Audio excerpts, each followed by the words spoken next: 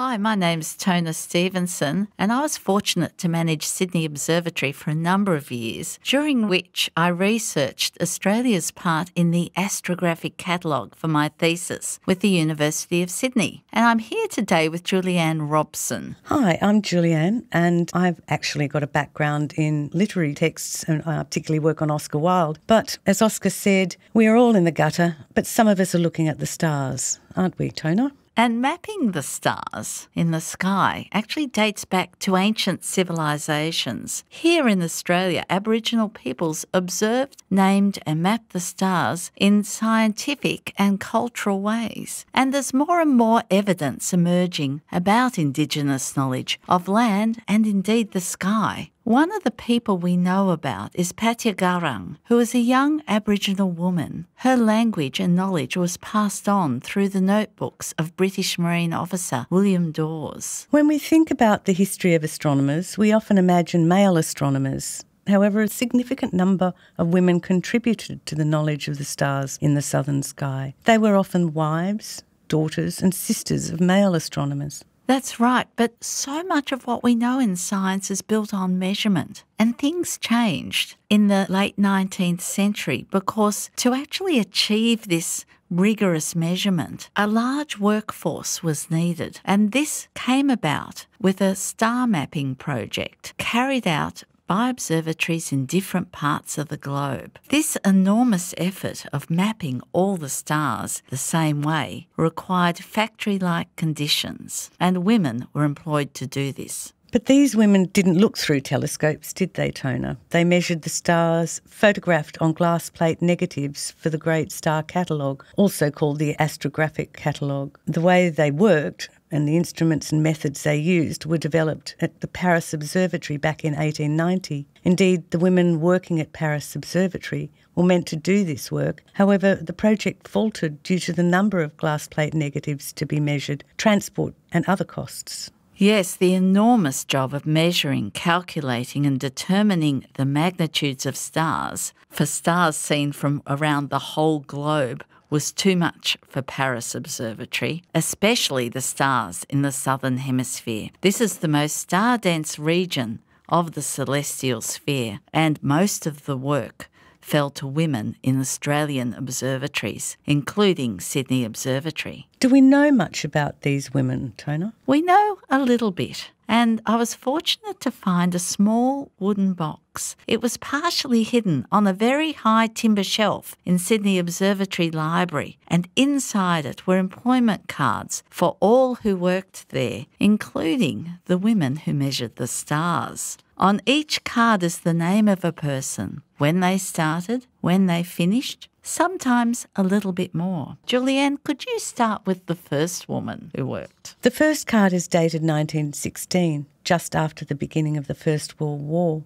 Ida Dorothy Digby started work in December 1916 at the age of 18. She was the first astrographic computer employed at Sydney Observatory. On Friday the 9th of February 1917, she was gazetted as a junior clerk and her wage was fixed at £50 per annum. Her father was a much awarded fireman, becoming station master at the Paddington Brewery Fire Brigade, where the family lived. Ida had attended Fort Street School, also on Observatory Hill, so her daily commute to Sydney Observatory was familiar. She worked solidly for 10 years, measuring the stars and calculating their positions. In 1926, when Sydney Observatory's budget was cut, she was transferred to the Department of Education, where she worked until 1938, when she married Keith Baxter. Her catalogue initials are ID. Irene Maud MacDonald also started work in 1916, a few days after Ida Dorothy Digby,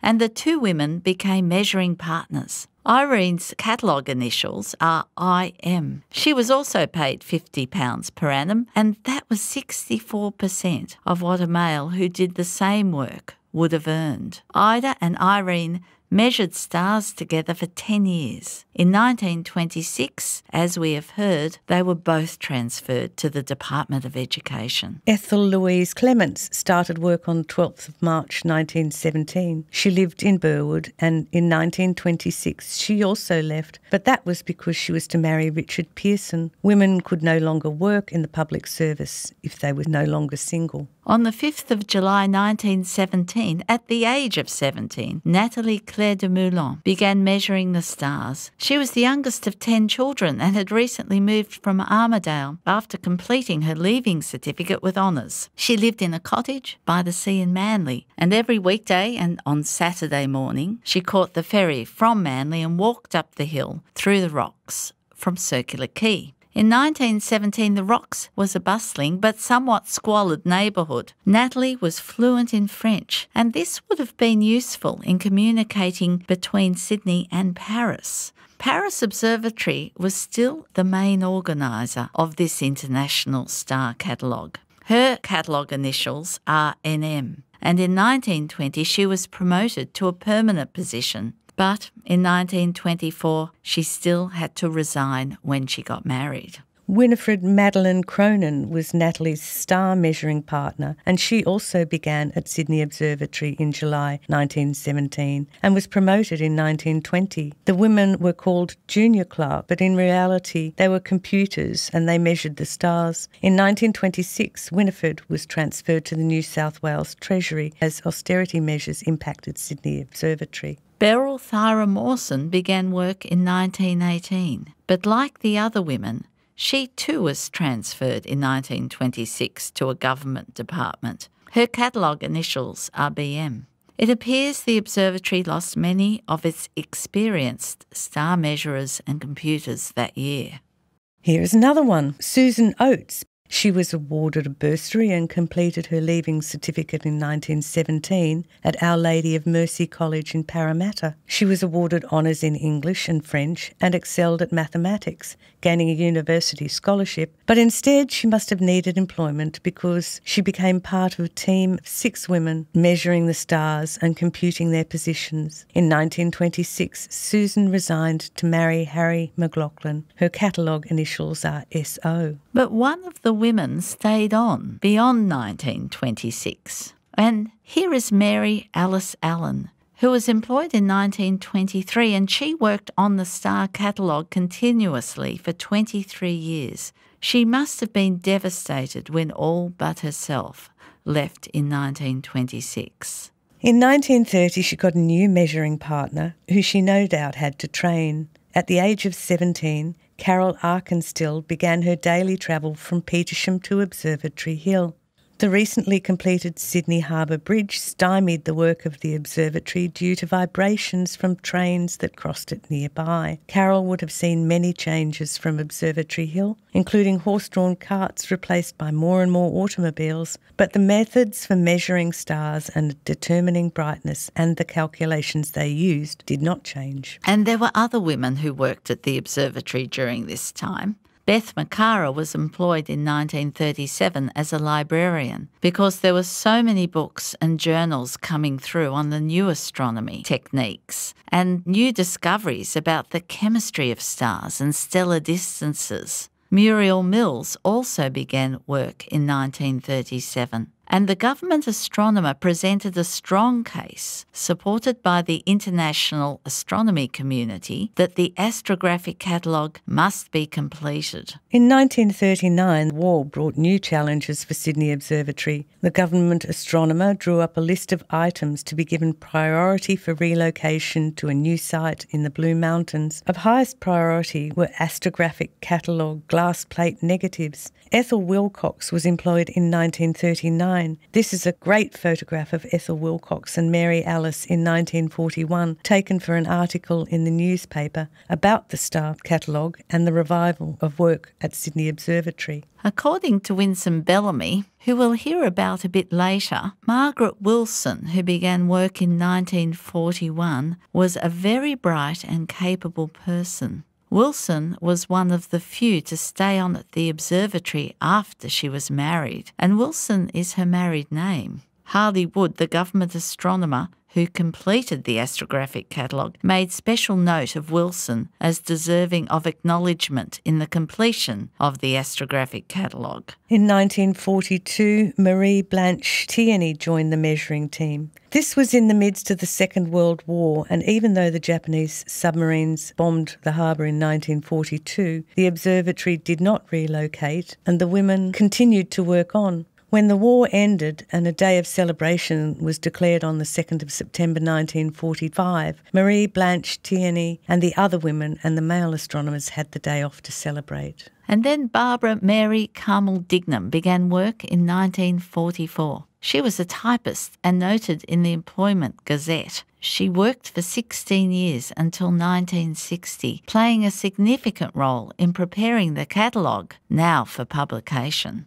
Marguerite Brown began work in 1945. She was an astute young woman who was attracted to work at Sydney Observatory because of the detail and precision required, and it was more challenging than other types of work available. The government astronomer, Harley Wood, had injected new life into the project and new challenges. He was taking over the completion of the Melbourne as well as the Sydney part of the catalogue. Yes, Harley Wood had a financial commitment from the New South Wales Ministry to provide the resources to complete the astrographic catalogue, and also money from the International Astronomical Union to print them. In 1947, 3 more young women, Jean Margaret Campbell, Nancy Joan Nolan and Patricia Lawler, began work in earnest, doing the final measurement of the stars at Sydney Observatory. But by this time the old measuring machines were worn out and they were replaced by a new style of machine, a little easier to use. Here's a photograph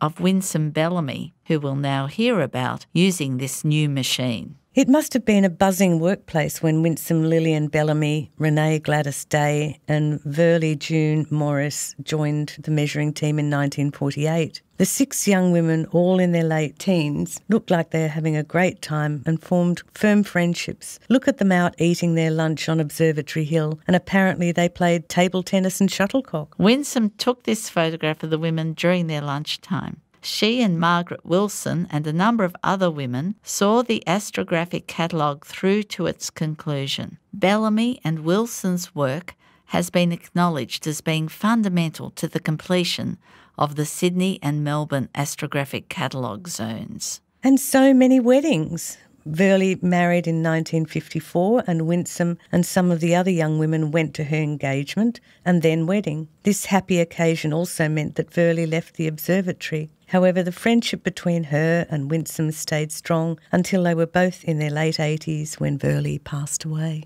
In 1954, a number of new young women joined the work. By this time, most of the measuring was complete, but there was a lot of administration to compile the catalogue. Dana Ona Paltara Kate began work, but she lasted only for 4 months. Yvonne Donoghue joined, and she stayed for less than 2 years. The work might have been actually quite boring by this stage, and Shirley Wall and Rosalind Jean Logan also became part of the team, and they managed to stay through to the catalogue's completion. There were also tragedies, and in 1956 the women noticed Patricia Margaret Lawler behaving unusually. With the type of work they were doing, which required persistent attention to detail, this became obvious. Nonetheless, they were shocked when news came that she had a brain tumour and then passed away a few weeks later. But the work continued, and the final volume, Volume 8 of the Melbourne Zone, was sent to the printer in 1961 and published in 1963. And the last of the 52 volumes of the Sydney Zone stars was completed in 1964. Yvonne Welsh, Janice Lorraine Hawkes, Elizabeth Julianne Vigold, Rosalind Norell Bleakley and Anne Margaret Davis assisted Wood in these and the final catalogue, which was an explanation and a summary published in 1971.